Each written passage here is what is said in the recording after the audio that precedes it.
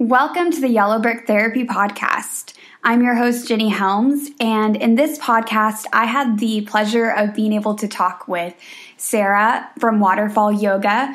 She also works out of Soma Recovery as well, but I definitely wanted to shout out to her own brand, Waterfall Yoga LLC, which you can find on Facebook at Waterfall Yoga LLC. And Sarah is a yoga therapist, which when I first heard the term, I had no idea what that meant. But she is a registered yoga teacher as well and yoga therapist. She works with yoga nidra, chair yoga, mommy baby yoga, vinyasa, alignment-oriented yoga, gentle yoga, PTSD and traumatic brain injury yoga, and yoga therapy actually works with so many different parts of humans and people. So it helps people work with the trauma in their body, but also with any sort of mental health concern to find more balance. And she goes into that and explains it a lot better than I could in this episode. So I'm really excited to present that to you because I think that especially, as psychotherapists in our field, we don't really know or hear a lot about yoga therapy. At least I didn't. So we're going to talk all about what that is, and you'll get to meet Sarah, who is just an amazing human being, and get to know her better. So let's go ahead and dig into the podcast. Like, what the heck is yoga therapy? Mm-hmm. So let's talk about it. Yeah, let's get into it. But before we get into that, let's talk about our first 4 questions. Mm-hmm. So I ask these questions to everybody when they come on my podcast. And the first one is, what did you want to be when you were little and you were thinking about your future and what you wanted to be when you grew up?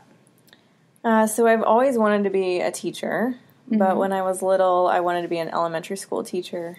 Mm-hmm. And I quickly learned through my junior college and kind of getting involved with the schools that it wasn't my path, the path that I was destined to take.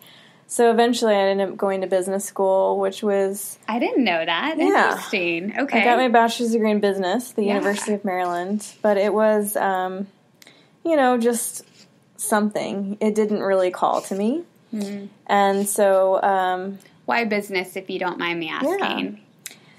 Yeah.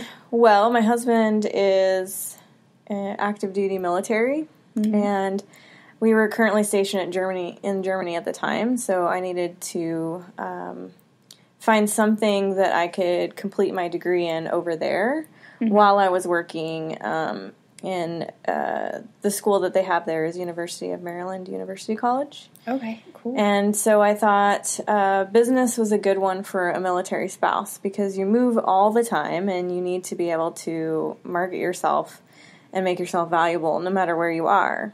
Right. And so for me at the time, it was perfect. I was actually an executive assistant at the USO, and they ended up hiring me as an accountant because I was getting my business degree.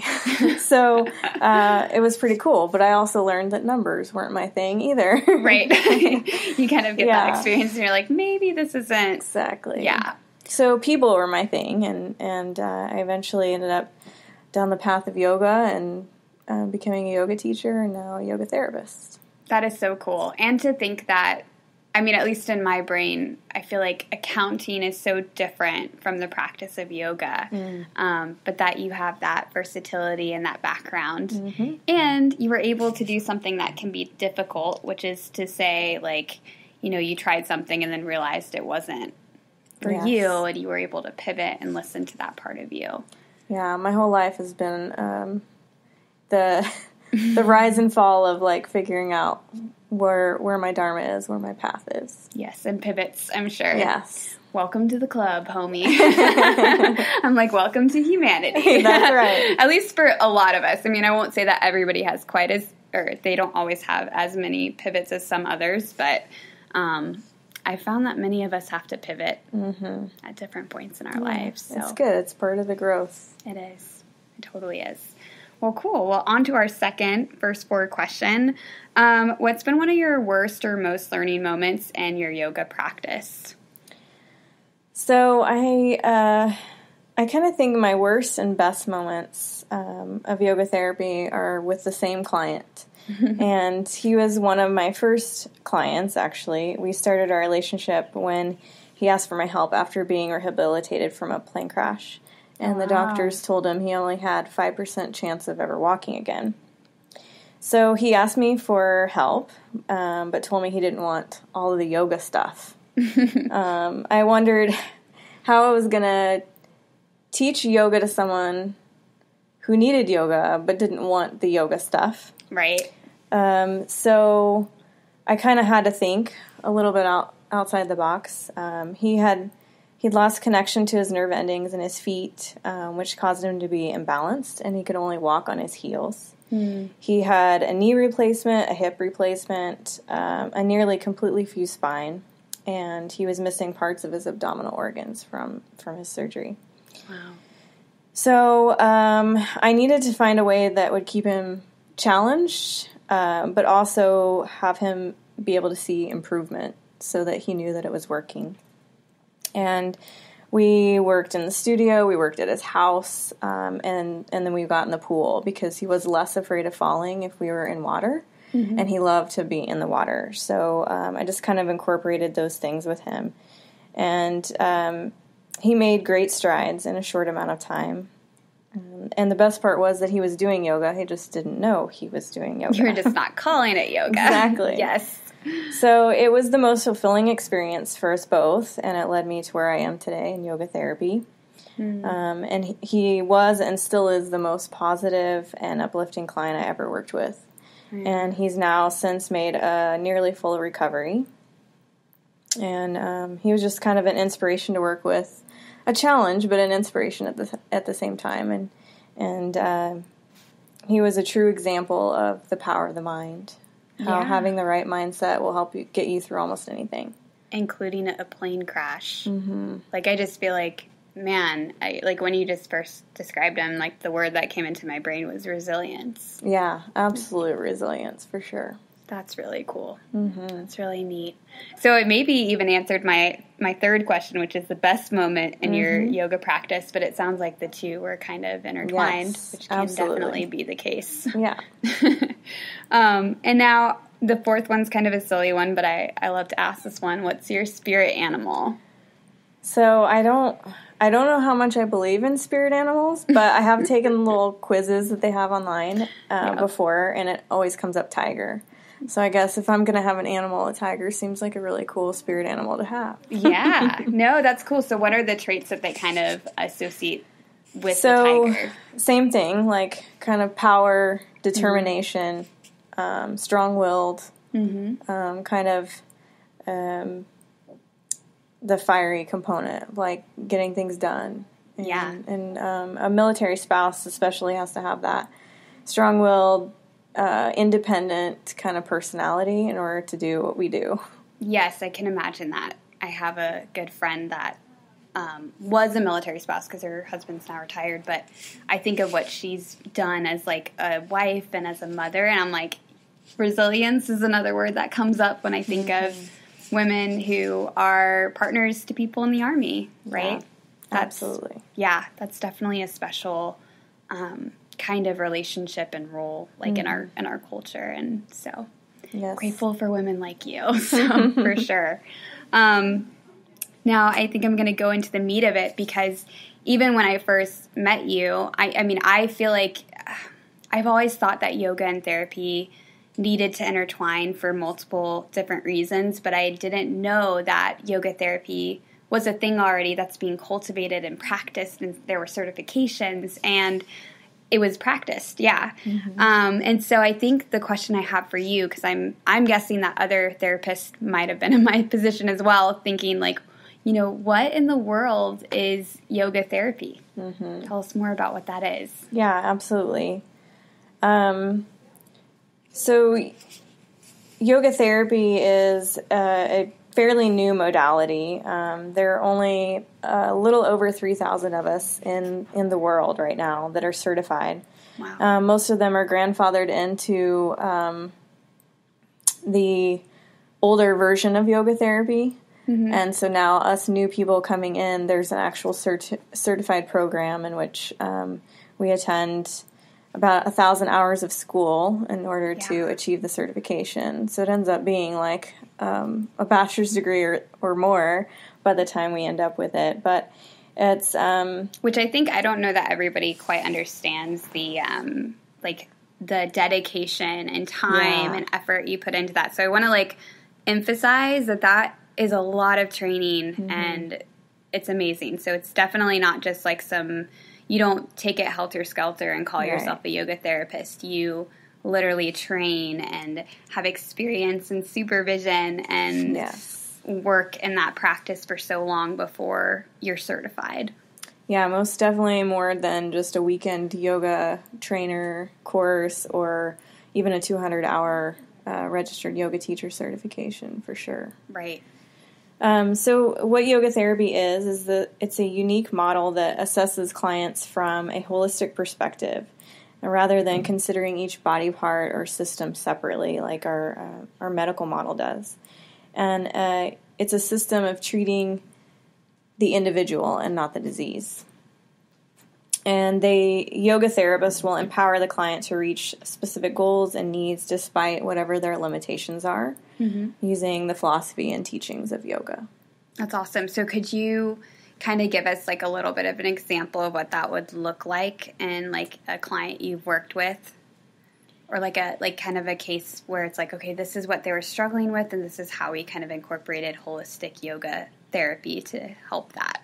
Yeah, so often what happens is because we're looking at the client from a holistic perspective, when they come in to see us, we have given them an intake form. They filled out a lot of preliminary questions for us so that we can kind of evaluate them before they even get into our office. And then when they come to see us, it's kind of it may be a physical assessment based on the answers they've given us. It may be we inquire on more questions based on the answers.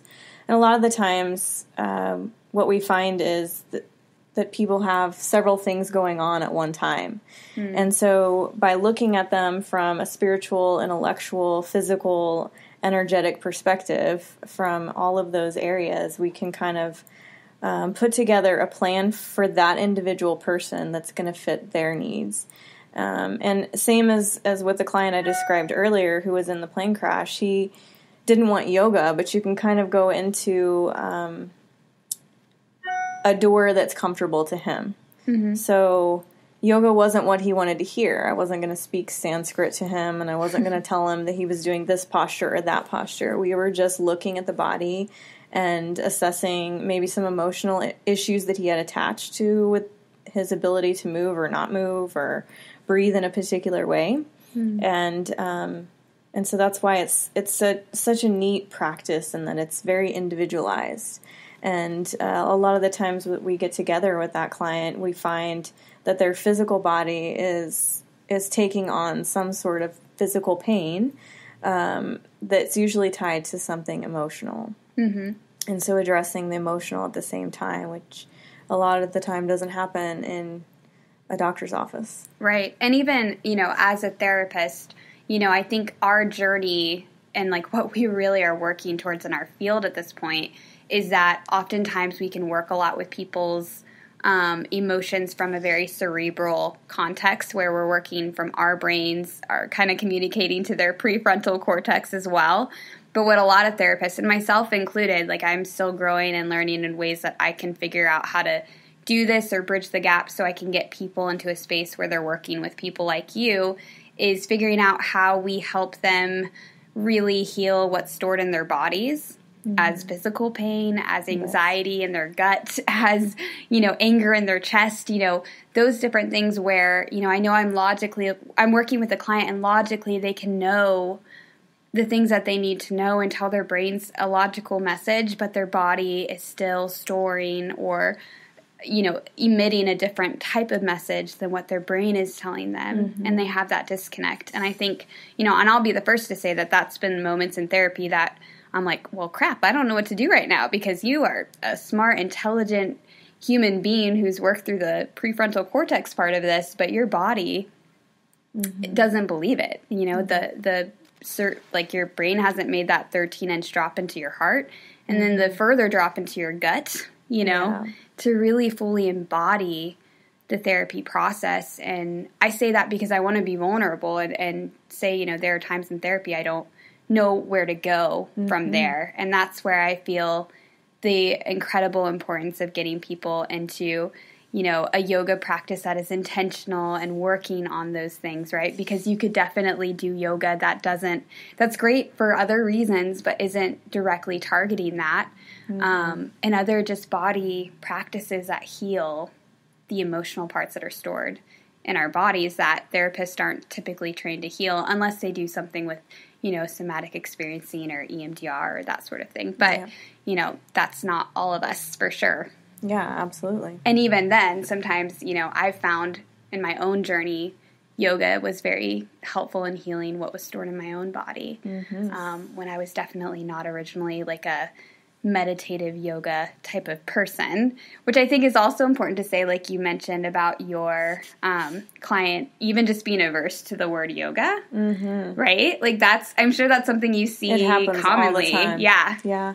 In fact, they also yoga therapists will call themselves functional movement specialists, movement specialists, wellness specialists. They change the title all the time to fit whoever they're talking to. Because honestly, yoga does have this bad idea behind it sometimes, or that it's religious, or that it's something that, of course, our society's made it out to be, which is this complicated stuff where only skinny, fit people in, you know, tight yoga pants are doing, you know, headstands and complicated poses and turning themselves into pretzels, and that's really not what yoga's about. Right. Absolutely. Yeah, I think you're right. There is that stigma still for some reason that it is skinny, Caucasian, you know, affluent, or not even affluent, but like wealthy, I think has that with the Lululemon kind of connotation where, and again, I'm not trying to rip on Lululemon, but they did kind of bring this whole like, you know, a different kind of wealth perspective into it too that I think is actually, you know, it's just taken away from what yoga truly is. Well, and a lot of people want to think that yoga is just physical postures. And it's so much more than that. It doesn't have to be this hot asana class where you go in and you get your 1 hour workout and you feel all sweaty and exercised by the time you're finished with it, but rather this real deep inquiry in yourself and figuring out like what's going on, what's lacking in my life, what's going on in my mind that I need to correct. And maybe it's habitual patterns, maybe it's something we saw in our parents when we were being raised. It can be a whole slew of things. It could be what society's telling us. And it's the ability to turn inward and use maybe, you know, postures and things like that to get through it. But it's so much more than just physical movement. Well, and, you know, obviously anecdotally, I'm not, you know, trying to make it about just my experience, but I like to speak to it because I did not like naturally come to yoga or like meditation or mindful body practices. Like I was very resistant to it, and my brain was too, because I have a very naturally busy brain. And again, that's, you know, systemic of my own trauma history and how I, you know, have adapted and what was once very functional and helpful for me. And when I finally was able to kind of experience it in different ways and slowly absorb the different parts of it, you know, the practice itself was not about, like you said, the physical postures. It was about learning how to breathe in a way that wasn't, and like calming down my nervous system in ways that I'd never been able to do before. And I think if you'd said like you have to like sit with your thoughts or something, like I'd been like, oh crap, I'm totally not doing that, right? But it does, I think, give people a different perspective where, in my experience, I'm able to go more inward and have a different type of relationship to my body and to like my sense of being. Okay, that totally sounds woo-woo. So, but I'm trying to explain this in a way that like my 17-year-old self would have been able to get on board with, but, you know, again, it's a little hard sometimes to get there. But I think, yeah, like to just have a different way of viewing my experience, and that in and of itself helped me get to the space where I could finally, like you said, be with my thoughts and learn how to regulate my body and my nervous system and work through some of the emotional stuff that, you know, at the get-go, if someone said, hey, you're going to, like, be with your thoughts and sit and meditate, I would have been like, sounds great, I'm going to go for a run. Like, you know, that just wouldn't have resonated to me, you know, 10, 11 years ago. Yeah, and really that's the difference between yoga therapy and a yoga class, is that in a yoga class, your teacher's has less education most likely, but he or she is also going to be treating a class as a whole. So she's got all different kinds of bodies coming in there. She's got all different kinds of abilities, and all kinds of people in different places in their life that have had different experiences. She's teaching you a generalized practice, whereas yoga therapy is an individualized or a small group class where everybody is coming for the same purpose. For example, yoga for recovery. And so this individualized approach is really important because I can look at all the aspects that you have going on in your life. Yes. And I can arrange my class to fit your needs. And as you grow and change, then I can keep adjusting where you're going with this therapy practice. And you're more likely to achieve results quicker. Yes. And actually make some life-changing practice out of it, where you can take it off your mat and into what you're doing every day. Yeah. No, and that's powerful. I don't think enough people realize the importance of that, because I'm guessing when they think of yoga, they think of a class. But I would guess that just like, you know, somebody could read a really great therapy book or go to a seminar, that's not going to be the same kind of life-changing deep work that it will help in certain ways, but it probably life-changing, deep, personalized work like being in a unique therapy relationship would be. Just like, you know, a yoga class, that has benefits, but it's not going to do that life-changing deep work that you're talking about. Personalized work too. Yes. Right. Yeah. It's good stuff. It's good stuff. Cool. Well, what are some of the misconceptions about yoga therapy? I know we've covered a couple, I'm sure, already, but what are some that come up for you that you want to make sure people know or not, you know? Yeah, so as I said, the biggest misconception is that people picture yoga as this purely physical practice with poses that are complicated, difficult, and maybe even impossible for most Westerners.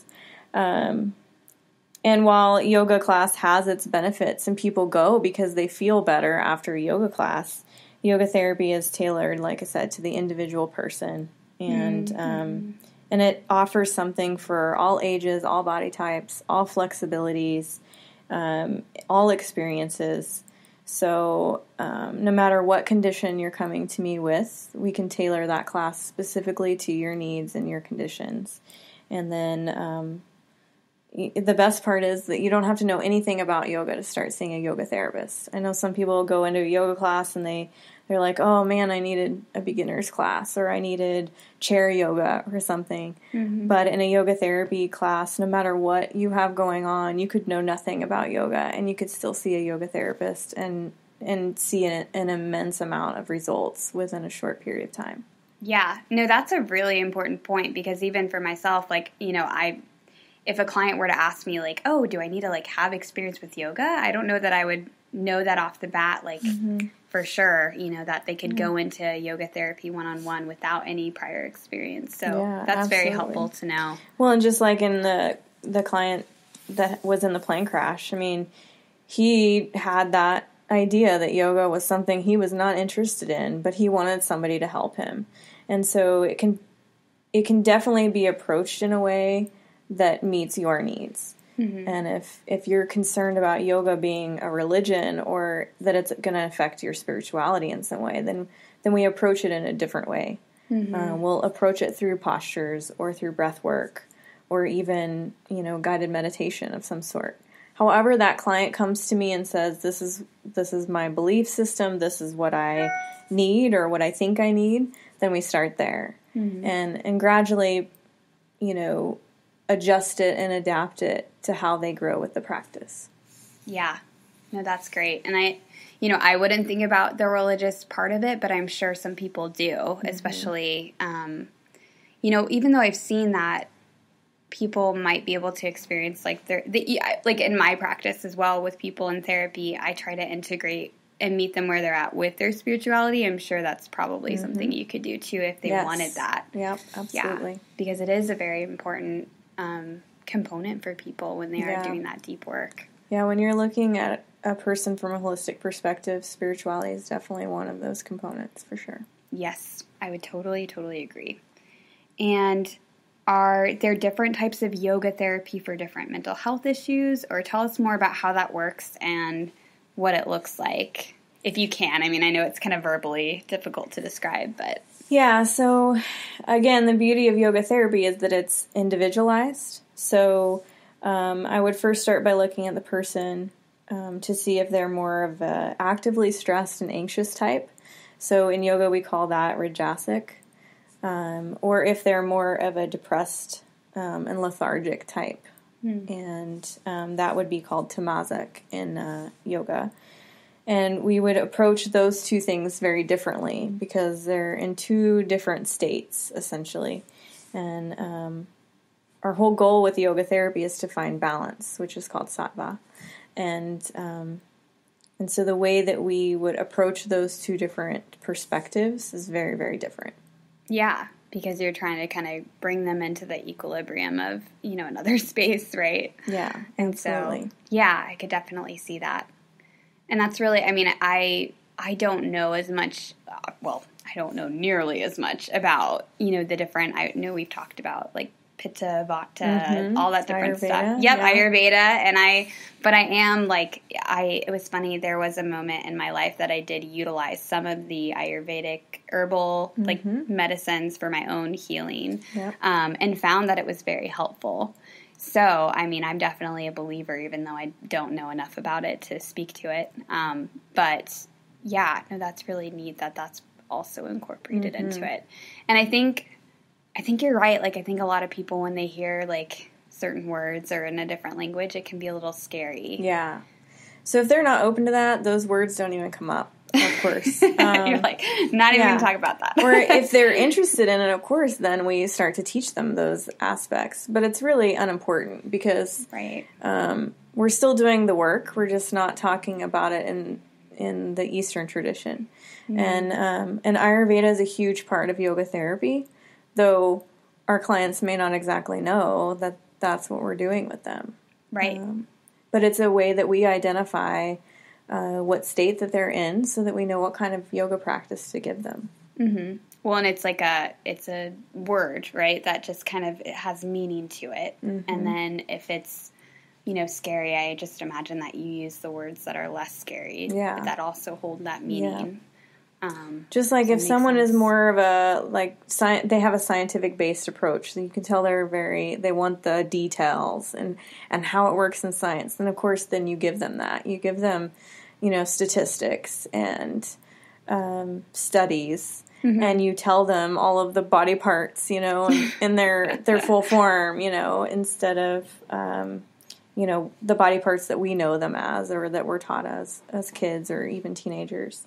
So again, it's all about meeting them where they're at and going in that door that they're willing to accept it from. Yeah, no, that totally makes sense. Just like I was working with a client the other day and their anxiety manifests as anger, but it's really built in from, I tie anxiety to a lot of things and the ways that people react, but when I was framing it as anxiety, they were not connecting to that. So it was it was funny. I was like, all right, I've got to really meet them where they're at and use that language, because if I try to get into my therapist jargon and use my language, I miss people. And so I also have to be very careful about how I frame things so that I'm also meeting my clients where they're at. Yeah. So it's cool. There's a lot of overlap in how we do stuff. So that is I think that's an ultimate takeaway I want hopefully people to understand is, you guys are really getting some really good training and working to really be with people so that hopefully other therapists can trust you with working with people when it comes to the body parts of where they're stuck in their emotional journey. Yeah, absolutely. Yeah, that's awesome. And then the last question I have for you in regards to yoga therapy is, how long does yoga therapy typically take to see results or healing? Because I know I get that question about therapy all the time, so I'm just going to throw that out there, even though I'm sure it probably differs person to person. And do you see that people have to practice with you for life, or how does that, do they practice for life? How does it look like as like a journey of healing for people typically? Yeah, so the answer to all questions in yoga therapy like this are, it depends. No two people are the same, of course, and therefore no two treatments will be the same. Right. Yoga means uniting body and mind, and to me, life is yoga. So it's being present in every moment, whether it's good or bad, and yoga is the journey to relieve our suffering. And of course, to be human is to suffer. So each person's journey through life is unique and individual, so it's hard to know how quickly one is going to achieve results at any given time. It's true. But in my experience, the more you practice the techniques and use the tools provided in your sessions, the greater and quicker the result. And I feel like once you make yoga a part of your life, you won't want to stop practicing because you'll feel good. And you'll want to embody that new way of living. Yeah, no, that makes sense. And I don't think that it'd be like, like I imagine, like you said earlier, yoga becomes integrated into other things that you do in your life. So it's not always looking like being on the mat with a, yoga therapist or yoga teacher. Exactly. But it's incorporated in a lot of other ways too. Yeah, for certain. Ideally, when a client comes to us, we want to empower them and give them the skills that they need so that they go out into their life and they live it fully and completely without our help. Yeah. So if you're actually doing your job, then I think it's something they should be able to pick up and go, okay, these tools are going to help me when I'm having a difficult time. And I'm going to be able to go back to those on my own, and I'm going to be able to take care of business on my own, and it's going to be okay. Yes. And that's our ultimate goal, and all of yoga, like I said, is life. So, you're doing yoga when you're being present while you're chopping vegetables for dinner, and, when you're creating something with your hands. All of that is yoga if you're present for it. Mm-hmm. You're using the skills and the ways of being from it, right? Mm-hmm. No, that totally makes sense. That's awesome. Well, let's wrap this up in our last 4. These are kind of fun in my opinion as well, like the first 4. But what is the one thing you wish you knew when you first started your yoga practice? Well, or what is one thing that you wish you knew? I think I always have wished that I had known this stuff as a kid. I think I would have handled my stress and anxiety through my teen years especially better, and even into adulthood as a young military spouse. The reason I came to yoga is because I had been under so much stress for so many years that I no longer knew how to cope with it, or if I ever knew how to cope with it correctly. And so I started seeing it show up in my physical body, and so that was... yoga was a lifesaver for me, and those techniques and tools, if I had them as a child, I wouldn't probably have had so much difficulty through adulthood. So I think now I get the joy of teaching my son and my family and my friends and my community, and so it all happened in the order that it was supposed to happen for me, but I'm proud that I can do that for other people now and teach them. Yeah, no, that's great. I think, when you were saying that, I was like, amen, I wish I knew that as a kid too, and but that's amazing that you're able to spread that gift now to other people and even to your own son. Like, that's so special. It is. That's so cool. And what is a really good yoga therapy related book for people, whether they're yoga practitioners or therapists or just people? Yeah, so I loved the book called Waking by Matthew Sanford.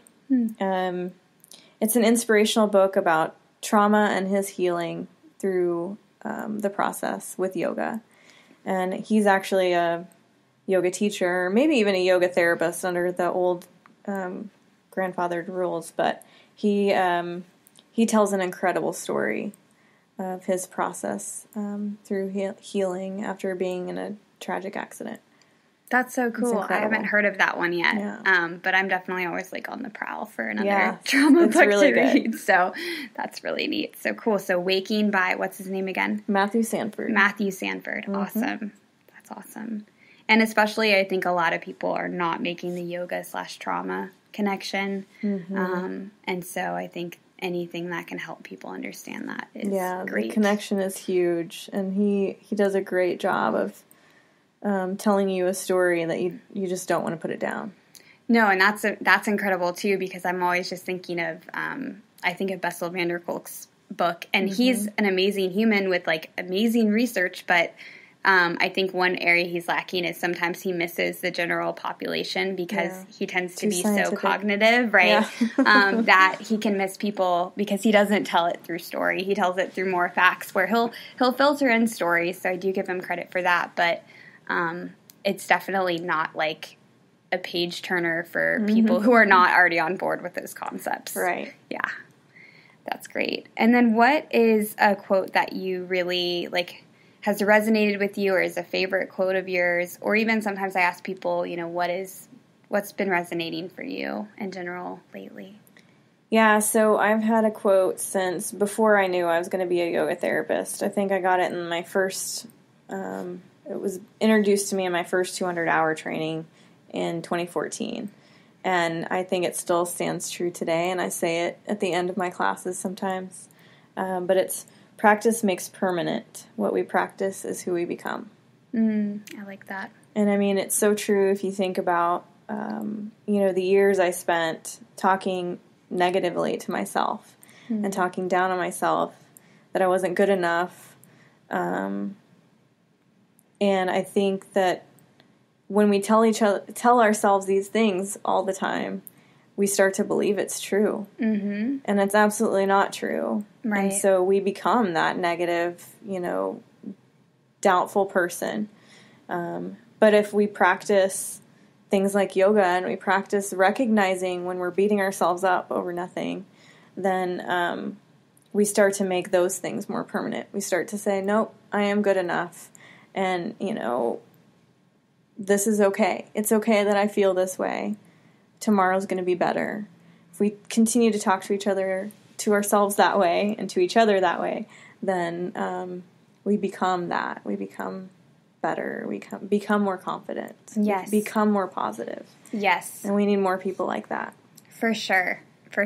And I see that a lot in the practice that I have with because a lot of my clients struggle with self-doubt, and I think it's unfortunately more of a human thing to do, is to kind of default to that doubt thinking about ourselves and to be hard on ourselves. And again, I think it once served a protective purpose, but no longer serves that. And in fact, like you said, we could talk about the science behind this, but yeah, we have the attribution bias over time that we like to prove ourselves right about those false beliefs, even when we're very wrong. Mm-hmm. And so we'll live our lives in accordance to those false beliefs, even though, like you said, that's really not who we are. Yeah, absolutely.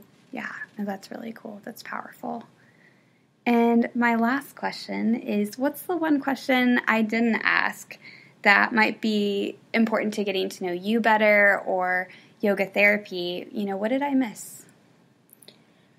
Well, I truly believe that we all have the power within us to heal whatever ails us. Sometimes we just need someone on the outside of our pain, whether it's physical or emotional, to guide us back onto the path of empowerment and healing. And I may not be able to cure a client of their disease, but I can help them heal. So my own personal goal is to help my clients live life more fully and more joyfully. Yeah. And that is healing in its own right? Mm-hmm. That is healing. Cool. Thank you for letting me pick your brain this Monday afternoon. I know I'll probably post this on a Saturday or a Sunday, but yeah, thank you for being with me and for sharing that, because you've taught me already like what this is and helped me kind of see a different side of yoga. And I'm really excited that it's already in this space for, I mean, at least 3,000 people, right? Mm-hmm. I mean, obviously I would love for it to be more, but I'm so grateful that it's already in that space and that this is a new thing that we get to kind of educate people about. And hopefully, my hope is, and I wonder if you have this hope too, or, you know, maybe even it's a fear at the same time, is that we can communicate it in words that resonate and that people understand, you know, where those people that are averse to, you know, yoga can somehow have that bridge gap to where they're open to all the healing that they just don't realize is so important for them if they were to kind of, you know, take away their preconceptions about it. Yeah, absolutely. I think it's a struggle that we'll deal with for a while as the modality continues to grow. And also proving ourselves in the medical field that, you know, we are a worthy component to any medical condition, and in a way that kind of thinks outside the box. I mean, we're able to look at somebody and spend time with somebody in a way that a medical doctor can't. Right. And so working alongside them is going to be really important as we go into the future. Yes. So my hope is that eventually we'll be able to speak our truth and tell people who we are and what we do and how it's going to help in the long run to bring ultimate healing to people, no matter what the condition.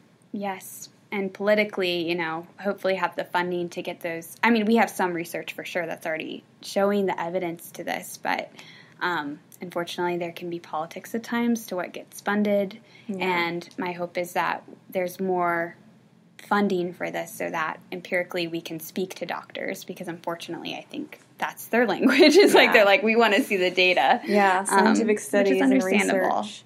And it's happening in yoga itself. Yes, yoga therapy maybe because not. you can do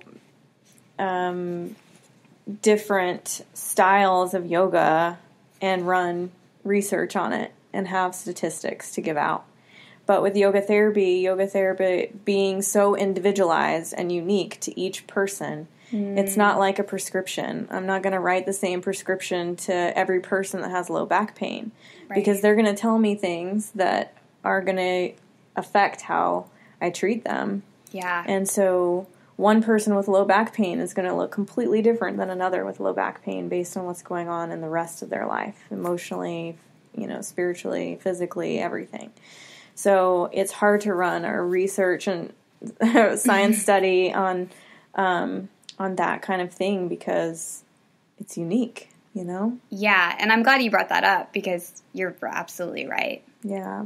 You're absolutely So we're going to have to work together somehow to figure that out. You know, that yoga does have its benefits and that they have the studies behind them. But yoga therapy is just something else. It's completely different. Yes, and unique. And so it may be more of a N=1 type of experiment that over time people experientially understand better. Yeah, absolutely. Well, cool. Well, thank you again. And thanks for having me. Yeah, until next time. Yeah.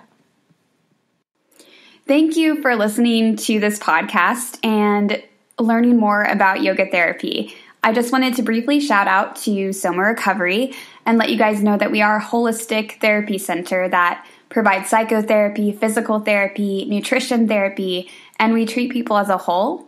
We also don't just talk about trauma, we actually treat it and have treatments that work on the body parts of trauma and helping people heal wherever they are, whether they are recovering from something what people would identify as very traumatic, or if it's just about healing the way that they are in relationships or the way they perceive the world or themselves.